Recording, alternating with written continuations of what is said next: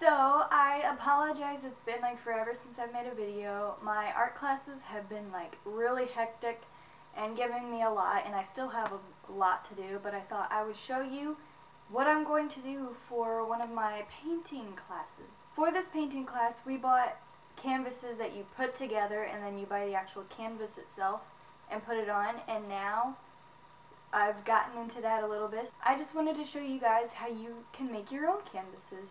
So let's go ahead and jump right into this. The first thing we are going to need for this project is some canvas.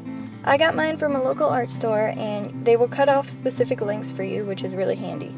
Next, you'll need the stretcher to put your canvas on. I made mine out of wood and put a panel across the front to make it sturdier, but you can get ones already cut and put them together yourself.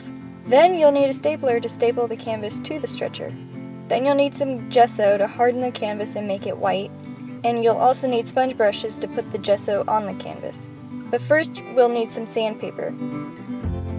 What we're going to do with the sandpaper is sand down the edges of the board to make it nice and soft and so the canvas doesn't rip. Then, taking your canvas sheet, place the stretcher down and figure out where you want it.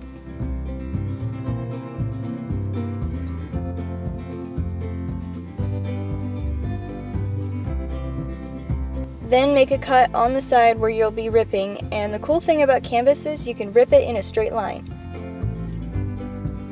Now we have our canvas sheet.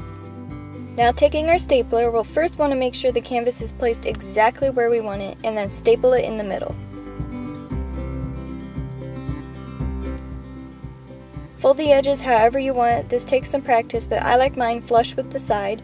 Just, it looks cleaner to me, but you can make it however you want it to look. Just make sure each side you do it is the same. And then staple it. Once you go around and staple it the same way, this should end up something like this. Once that is done, take your gesso and starting in the middle, fan it out until it covers the entire surface. Don't forget the sides as well. And you'll want to gesso this at least 2 or 3 times to make sure it is completely covered, and then once it's dry you can start painting on it. So that is my quick tutorial. I hope you all enjoyed, and I'll see you guys next time. Bye!